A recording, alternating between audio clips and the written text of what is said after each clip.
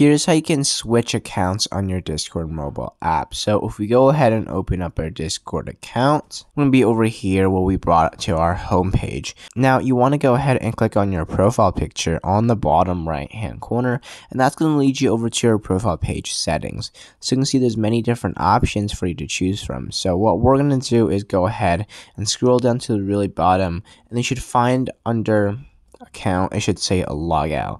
So with Discord mobile, there's actually no option that says switch account. You actually have to log out and then re-enter in one by one.